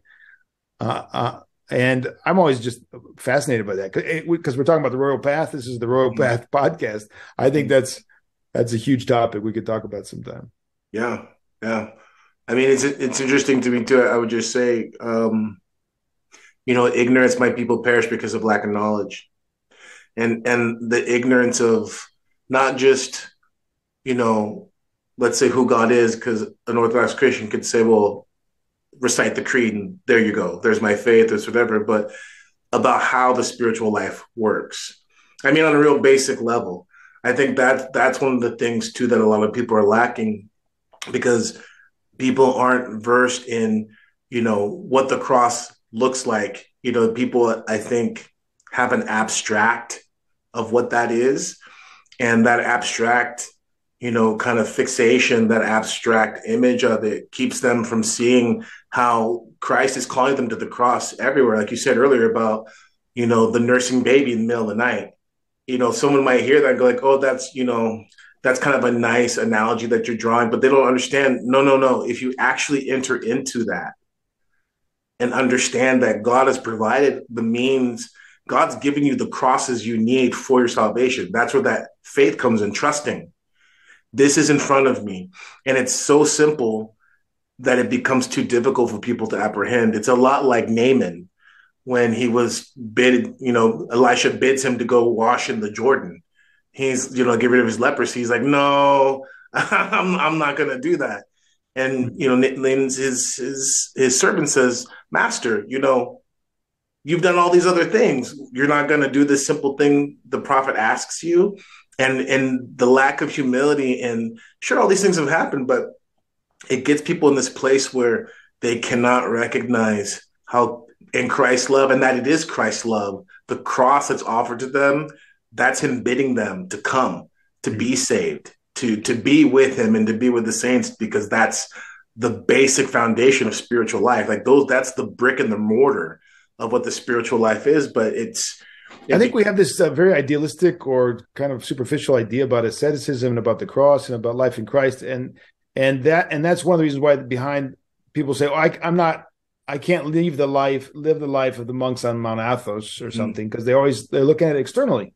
But Christ is, first of all, you're an Orthodox Christian, you're baptized Christian, made in a communion. Christ is within you, right? Secondly, Christ and the providence of God, everything you do is under the guidance. He's either allowing or guiding. It's his either goodwill or his allowance. Everything is in the providence of God. Every single thing that happens in your life, nothing, he says, even the hair from your head does not fall if it's not allowed by God and not willed by God. So the life in Christ is immediately in front of us.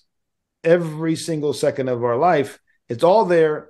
The cross is there. The resurrection is there. It's all there. And tragically, we look most of the time somewhere else to find Christ, somewhere else to find his providence and his love, somewhere else to see his presence in our life.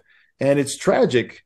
As Orthodox Christians, we really don't have any excuse. I mean, we know that he is closer to us than we are to ourselves, right? He's in every cell. The life of every cell of our body is there because he is life. He is the life of the world. There's nothing that exists that is not supported and in this by his presence, right? But I think if we can understand that, go deeper in that mystery, we're going to immediately start to live deeply. I mean, it's right in front of us. It's not far. It's right. No. It's in our mind, in our hearts, in our lips. It's on our lips. It's in our thoughts. That's where the spiritual life is had and lived. So, Father, forgive me. I want to ask you a question. And I think this is a wonderful thing. I think I would like to see more of it, because generally what we've seen, at least my 19 or so years in the church, it's a lot of evangelicals, Protestants becoming Orthodox. But it seems like the number of people who do not have a Christian background, or at least not a strong one, and they're approaching the church is growing, which I think is wonderful. And I think that's the way it should be, you know. Buck Johnson.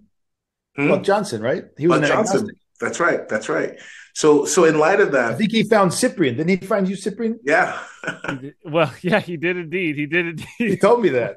Well, he found Blessed Seraphim Rose is who he found because that's how I gave him the book, and then he was done. He was it. And then he found an Orthodox church right in his little town in Texas. He told me. That's right. That's right. Yeah. Isn't that amazing? I love that story. Yeah. Oh, sorry, Father. No. And that's great. It's just, I mean, we've had this conversation before on the show here. It's like, you know, we've been bold and challenging people, but, you know, I stand by it. I know Cyprian stands by it. It's like, if you really want the truth in Christ, he can make it happen. Buck ended up living 5 minutes from this church. You know, Cyprian's on the island of Saipan, one of the most remotest islands, and he got baptized. You know, so God is able and willing if we are. But Cyprian, if you need anybody to bring you communion, I think Father and I could probably come out for a week or two. Well, that would be nice. We'll never say no to that. Yeah, I was going to say, what are you doing out there for communion? I just thought about that. We when priests providentially show up, then we get communion. So, and it's happened, which is glory to God. You know what I mean? But no, Father, this is part of the question about missions. There you go. I was going to say he's got to do it. He's got to become a missionary. You know, all there is to it. You know, and they're doing Typica there every week. You know, so they're growing it. But this reality of people who really and I don't think, I know it's problematic, but I still say Christ is being preached, so let them come. That's my stance on things. You know, but there are people who they really haven't had an encounter with Christ yet. But they see that the Orthodox Church is holding out on certain levels, or they saw that, or whatever brings them is fine. But exactly. if they're going to stay, they got to go deep.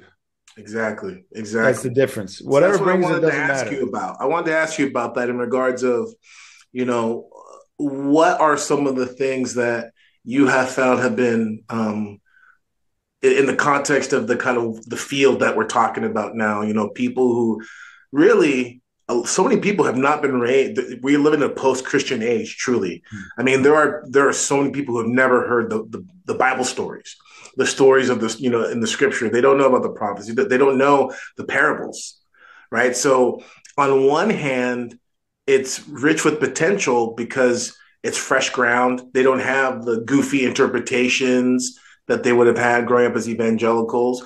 But on the other hand, it's almost, I think a lot of people don't have the language to connect with people because they've lost sight of what it means to speak with someone who's not in Christ, like truly, you know, a barbarian, quote unquote.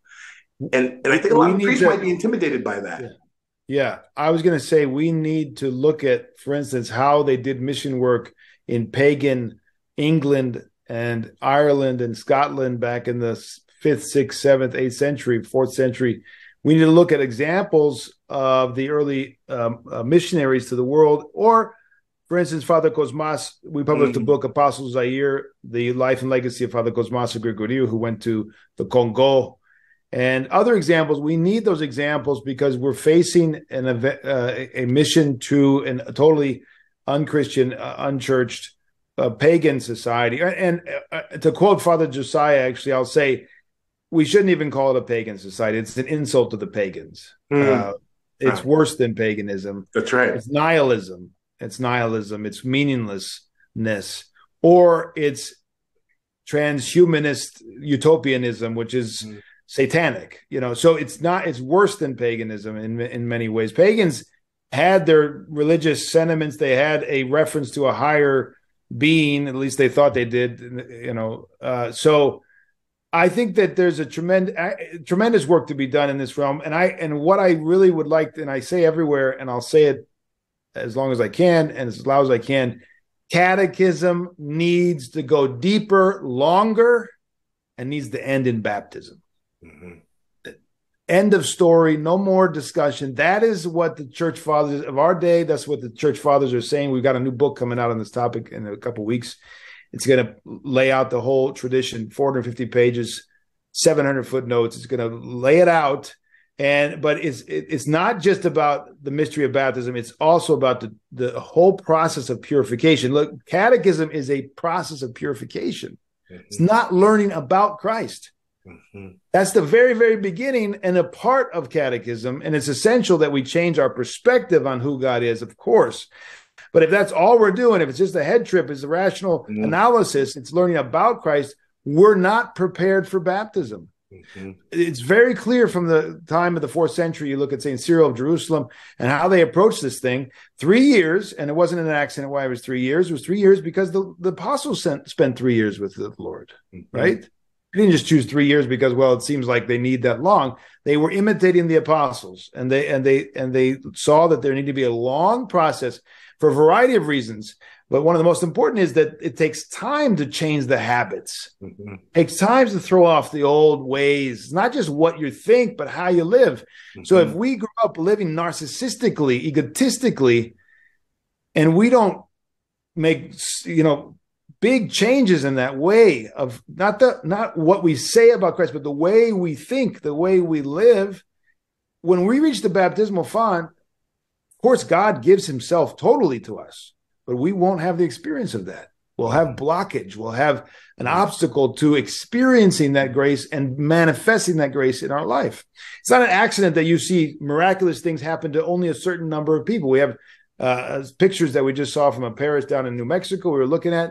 In any case, I don't want to get into that question because there seems to be some controversy about it, but there are miraculous things that you see at certain baptisms, like a Mount Ethos, the dove. I've seen pictures of a dove over a man's face. You see other people, they come out of the baptismal font and they're glowing. You can see that they're clearly glowing. And people said that about friends of mine on Mount Athos when they were baptized. The monks were telling me, look at that man, he's glowing. Now, why does God allow that?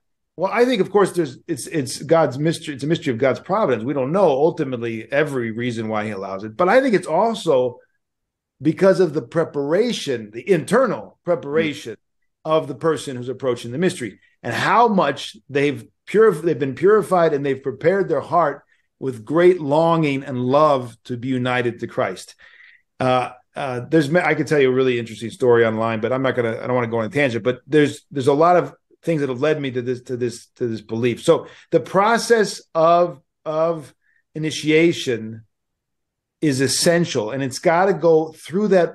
It doesn't have to be 3 years, but it's got to go through those stages. And there's going to be in the mystagogue, the priest, there's going to be that plidophrenia, we say in Greek, that information is going to come, and he's going to say, now you're ready, right? Now you're ready. Now, it might be 6 months, but probably not. We have so much baggage, and we've got to be purified of that. And again, it's on a level low, down deep, the level of instinct. Like there's a prayer, I don't remember where it's from. I've been saying it for so many years, I forgot where it's from, but it's purify me whom defiled, cleanse me whom stained, humble me whom proud and arrogant, chasten me whom slothful and lustful, teach me whom dumb. In my thoughts, words, and deeds, impulses and glances, decisions and desires. That deeper man has to be purified, right? The impulses, the reactions, that's where you see if the Holy Spirit is in charge or you're still living according to the old man and the passions. It's not just in the big stuff, the big desires, the big decisions. It's in the little stuff where you're not prepared, right? The momentary stuff where you're provoked and you're angry. That's where you can say, oh, I'm still a slave to that old passion or whatever. And then the person has to be trained and to be watchful. He has to be trained how to be prayerful. He has to be trained in the prayer, like to learn the prayer. And he has to get ahead of that, right? He has to get ahead of the temptation. He has to be in a state of watchfulness so that when the temptation comes, he's not caught off guard. All this training that goes on, it's not just after baptism. It's actually meant to be before, so that when they get the baptismal font, they get the full. Right. Well, forgive me, Father. I think there's a piece that a lot of people just do not think about, which is definitely what you're talking about. People don't think about in regards of like preparing to receive fully as possible. Yes. That the vessel would be deep instead of a shallow vessel. But there's another portion of keeping grace. No one thinks about keeping grace, and that's the thing, because God help me. But that's where I have had that struggle, and that's where I am focused on now as a spiritual father, is that my context is, I see people who have the shortcut, which is suffering. And so I mean that meaning I've known people and I've seen people where their suffering is great and it's real, and their longing for Christ is birthed out of that suffering. But the problem has been not their willingness or their need, or even they know they need Christ. Therapists have failed them. Drugs. They've got to shore up the vessel, Father. And that's the thing is, they've got to plug those holes. That is the thing. When the grace comes in, it doesn't flow out. That means the habits have to change, the ways, the deep thoughts, the processes have to change. That's exactly it. And it's keeping grace. Yes. People don't understand this reality of you need to actually keep the grace. The whole patristic literature, the Philokalia, everything, what are they talking about? Most of the time they're talking about the loss or the gaining and the keeping of grace. Mm-hmm. And they're mostly talking about, like, scientists and medicine. What do doctors talk about most of the time? Diseases or sicknesses, right? That's what they're not dealing with most of the time something else. They're dealing with the problem, right? Mm-hmm. So in the ascetic literature, they're dealing with what takes us away from grace. The passions and the demons, right? And the various temptations and the machinations of the demons, right? We've got to go deeper in that whole science of the spiritual life. If we're going to shine forth the grace is going to shine forth rather through us. And therefore, go back to our original topic, we're actually become light to the nations, missionaries to people around us, right? As long as we're moralistic, legalistic Christians, Orthodox Christians, people will still come to the church in spite of us, but not nearly what the Lord could do with us, and not nearly the depth that we could take them, right? Right. In spite of us, people are coming, in spite of what the lack of mission, the philotism and the ecumenism and all that. You still see people flocking to the church because, in spite of us, Christ still, of course, is working among the people to bring them to the truth. But how much more he could do if the donkey, would just listen and he could speak through a couple of us. How much more? Look what he did with one little guy, one little man, with one little prayer rope from Mount Ethos. Look what he did. Amen. Incredible. I mean, I feel so sorry for those people who didn't want or didn't understand who Elder Ephraim was while he was on this earth and rejected him. And even now, some of them don't understand and reject him. So I'm so sorry, because the Lord sent an apostle to this wayward land. And, he was this little, extremely humble human being who God worked through. And, we missed it. A lot of us missed the boat. He had tremendous temptations from everybody above and below him. But that's the way God, made him even holier. But we need to look around us and go and take opportunities, go deep and don't waste our time. It's a very short time. Amen. Very short time. Amen. Very short time. I think we are coming up on 2 hours. And that's usually when we cut it off. It doesn't have to be, but I thought that maybe that, this would be an okay time, because you had mentioned, Father Peter, that you had talked about apostles. And actually, I would read this quote, if I could, by St. John Chrysostom, put out by the wonderful Orthodox Ethos just today, where St. John Chrysostom is speaking and says, "For if Jesus did not rise again but remains dead, how did the apostles perform miracles in his name? But you say that they did not perform miracles. Then how is our religion founded? For this would be the greatest of miracles, is without any miracles, the whole world should have eagerly come to be taken in the nets of 12 poor and illiterate men." So awesome. And, yeah, he just mic dropper. Wow. He's the mic dropper. He's the man. Yeah, mic drop. Yeah, it's like saying to these rationalists, like, no matter how you spin it, folks, you can't answer. You don't have an answer for what happened. It's great. Yeah, that is a good one. It's fantastic. I had a closing question. Speaking of people who inspire, saints who inspire, especially as Father Peter was talking about earlier, I kind of wanted to ask the three of you, and then I would include my answer as well. Is there any particular saint right now that seems to be really working on you? Like, there's a particular saint that's really, really inspiring you right now. For me, it has been for the past year and a half, is Saint Papa Nicholas. Like I'm rereading his life right now, and just his Planas. Mm-hmm. yes, yes, Nicholas yes, Planas. yes, yes. So Saint Nicholas Planas. Yeah, he his humility, his absolute dedication. There was this in his life, there was this. I'll tell two stories really quick. There was one where he had served an all-night vigil with these priests, and they're all kind of scoffing at him because he's just a little old man, kind of like dirty and tattered vestments, and they're kind of making fun of him a little bit behind the altar and stuff like that. And when he walked out, all these, maybe I'm using this term incorrectly, all these yayas, like all these old, like elderly Greek women, all like fell down at his feet and started kissing his vestments and stuff like that. And all these priests all were like, oh no, what did we do? We were making fun of him the entire time. And then they end the story with, he walked to a church and then began the liturgy. Like that's how he began the liturgy the next day. And then the second one that I love this story. But he was at his church, and one of the gardeners there did not like him, and she made some obscene gesture at him behind his back or something like that. And that night, she is visited by Saint John the Forerunner, who slapped her across the face. And when she woke up, still had the mark on her face, and he basically said, go apologize to him. And she did, and he was like, oh, it's no, don't worry about it, don't. But yeah, Saint John the Forerunner had his back. And then there's St. James showed up in a dream, and he's like, yeah, St. Nicholas sent me. St. Nicholas Planas sent me. So he's somebody that I just continue to come back to right now. So he's kind of a Kolivadis father.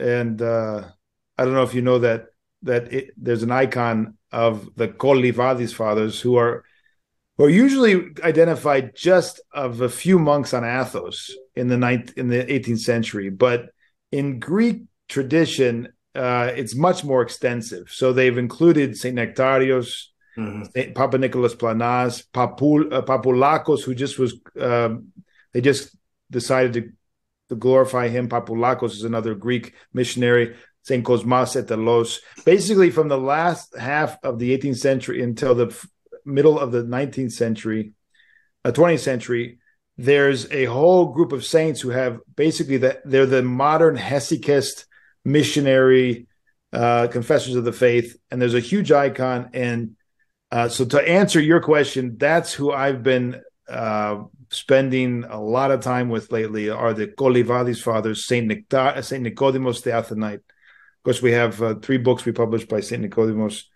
translated by Father George Dokos, and then Saint Paisius Velitskovsky, famous, phenomenal and important saint, but also Saint Athanasius of Paros, who's a great saint who's unknown to the vast majority of people. We're going to translate, God willing, 3 of his works on the Renaissance and the Enlightenment, which are very necessary even today. And then there's just a whole host of saints in their wake that are unknown to most of us. So our goal with our press is to increasingly translate and publish the works of the Kolivadis fathers, including Saint Athanasius and others who aren't even saints. Like there's a very important writer in the time of Saint Nicodemus. His name was Dorotheus Voulismas, and he wrote a very important treatise on baptism. And that's one of our publications that we hope to be translating and publishing. But all the way up into the 20th century, really, that is the core of Orthodox tradition in Orthodox Greece and in the Greek-speaking world, is all of these monastic ascetic figures on Athos. And it's hard to underestimate the role and the importance of Athos in the Orthodox Church, really for the last millennium. And these are the last 250 years. These are the saints that have really shown forth, right up to Saint Paisios, Porphyrios, Iakovos, and Joseph the Hesychast. So it's hard for me to say one saint, but that's what I've been dealing with lately. I don't know. What about you, Father Turbo? I've been having actually an interesting phenomenon, and I'm hoping that me acknowledging my weakness, I'll get some grace from it. But I've had this phenomena with 2 saints, these interactions. Saint Jacobo Sevilla and Saint Ephrem, and both of them I had this encounter where the best way for me to describe it is they'd been knocking on my door, and I hadn't been really paying attention like I knew I should have.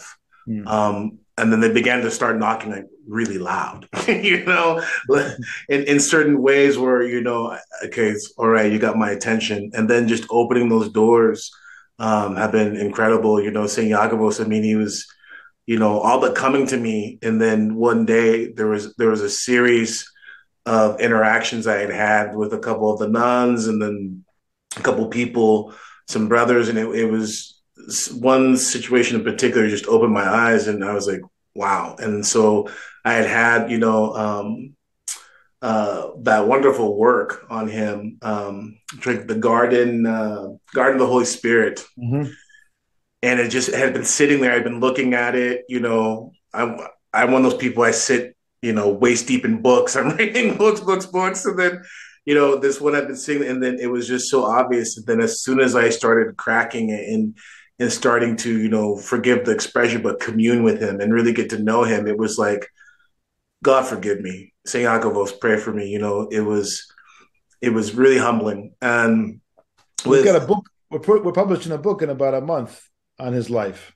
Oh, really? It's just another disciple that had written about him. So he's incredible. He's incredible. I mean, even to the point where the kids at our school were bringing him up, completely separate. It's like, okay, I got to start listening. And then Saint Ephrem, the new, that he's been knocking my door, and so those two.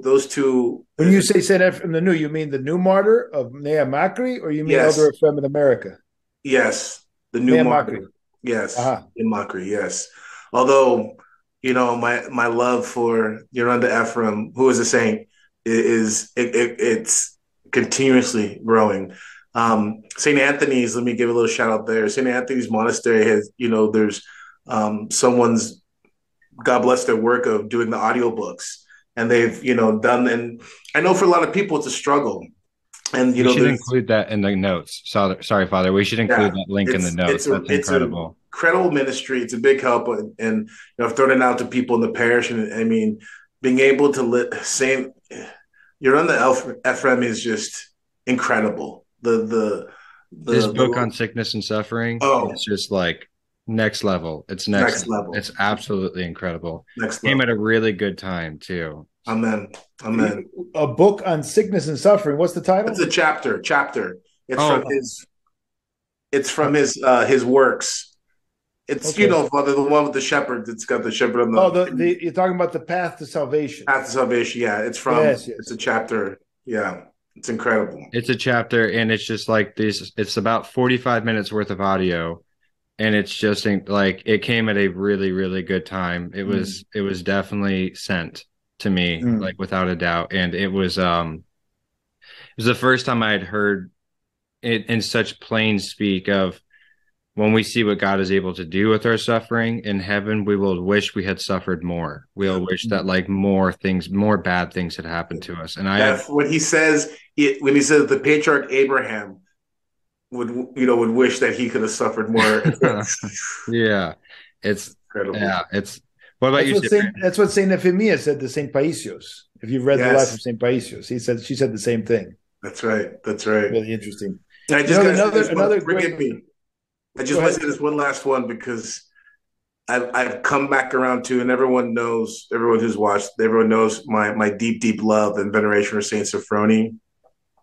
But man, I've come back around, and it's like all new again. He's been very, very, very humbling to just kind of sit with him again. So anyways, I just wanted to throw that out there, because I'm the one who asked two priests about what saints they like. So I'm honestly surprised we kept this to a tight 10 minutes. So Cyprian, what about you?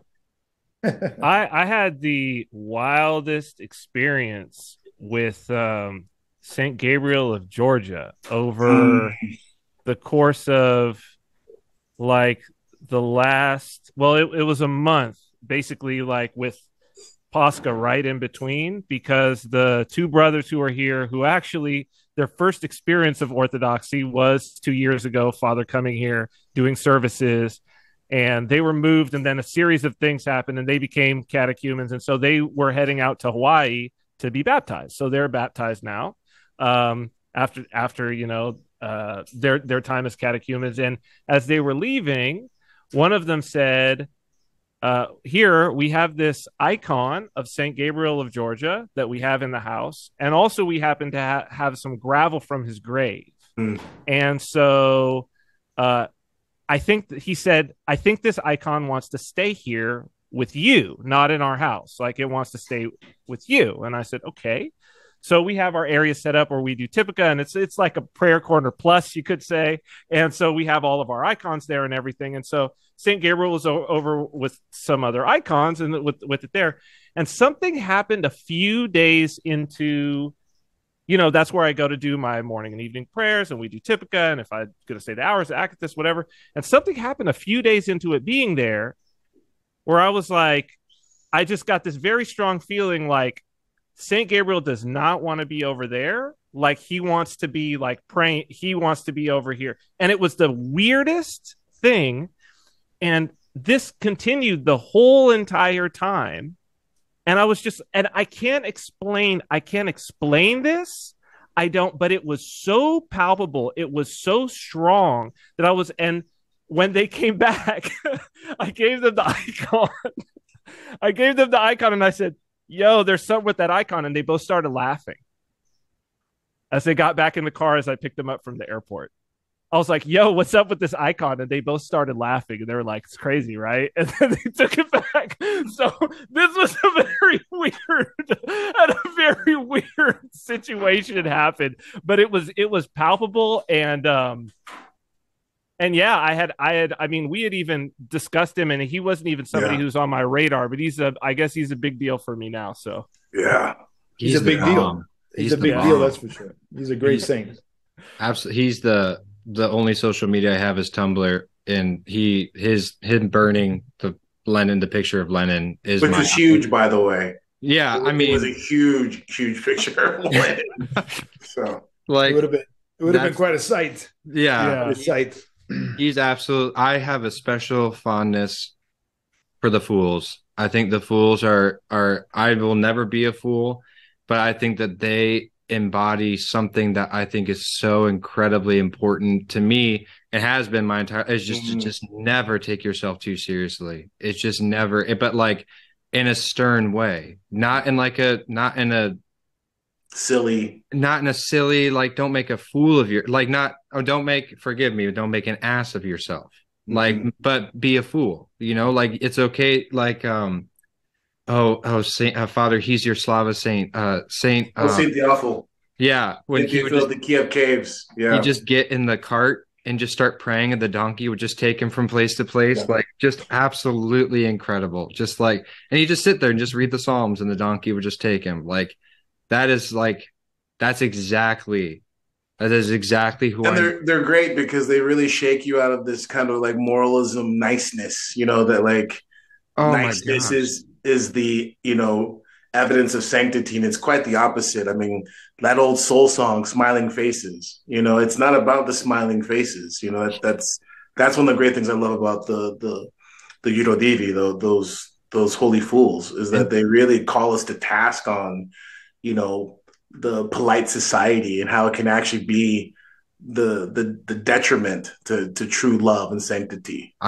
And I think that was something that had called me even before I was Orthodox, was I was looking around and seeing the da of like polite society. And like, I think so many people realize on an emotional level, like the soul killing aspect of that just how like deadening that can be. And to bring it truly full circle, I continue as I grow in Christ, the amount that I do is how well that is portrayed on the island. When he just in the movie The Island, when he comes out with that first woman who's seeking a blessing for an abortion, and he's silly, but he's like, "Oh, you're going to hell and you want to take me with you, huh?" Like, that is like perfect, like absolutely like silly but stern, but like very like right there. So Anyway, okay. I just saw a serious like meme from some kind of Protestant.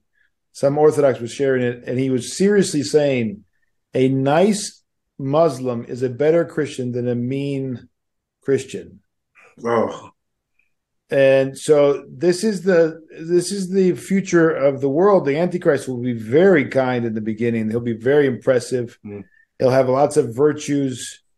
So, if this is what you think it means to be a Christian, which is unfortunately apparently a lot of Christians think the most important thing is to have a superficial politeness. God help us. Yeah, be agreeable. Forgive me, Father. I just want to say this because I just feel it's really important. And I think that's an aspect more. I don't know if there's ever been a time, but in regards of catechesis and teaching people the voice of the real voice of the real shepherd, and teaching people to disregard superficiality. And that's the thing about it's almost a different type of asceticism of not looking for the sweet saccharin. Because if you're looking for the sweet saccharin, you'll not only will you miss the master's voice, but in some regards you will have a disregard for it. It's people not even realizing that what they're rejecting is him. The discipline and the call to repentance, the call to change, the sting, the burn of his presence.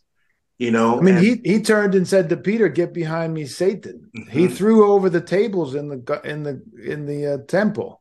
Mm-hmm. He said, "Woe unto the Pharisees." Mm-hmm. This is the same Lord that is love incarnate. Yes. Right? Yeah. Not that these are things that we can all imitate because we might be impoverished spiritually. We have to be careful, not act like we have some kind of righteousness. But I'm just saying, this is the image of the loving God. It's not a superficial politeness by any stretch of the imagination. Yeah, I've said it before, and I'll say it a couple more times probably. But Father Stephen DeYoung has a podcast, the Council of Wisdom, I think. Full Council of Truth. Yeah. I think. Yeah. Something like that. Full Council of God. Full Council of God. Yeah. Seems like we should have known that quicker, but that's okay. He basically talks about there's the scripture where Christ is rebuking, I think, the Pharisees, and he says, "Listen to how unchristlike Christ is being," right? And I was just like, that is exactly what it is. So, yeah. Father Peter, it was an honor to have you on. Thank you very, very much for coming on. Thank you. It was a joy. I love talking to you. I'm glad to meet all of you. And I have to say that I have been, even I think before I knew much about Father Turbo, I think I knew about Cyprian, actually. Believe it or not. I think Cyprian, somehow we connected on Twitter at some point or something was going on. Probably. Yeah. And then back in the time when I was on Twitter, I've given it up now, Father. Oh, have you given it up? Okay. Yeah, I don't see it anymore over there. Yeah, I don't blame you. I'm not really on social media, but Orthodox Ethos is all over the place. Of course. We drop in and see what's happening once in a while. But anyway, it was a joy to meet all of you in person, and hopefully we can actually see you in the flesh someday. And thank you so much for your work and your ministry. And I hope that this has been helpful to your listeners. May be blessed. Thank you, Father. Thank you, Father. I'm going to forego the usual plugs that we do at the end of the show, other than we have our new email you can contact us at. It is contact@royalpath.network. Please send your emails and your questions there, unless you want to reach out to me personally, Andrew@royalpath.network.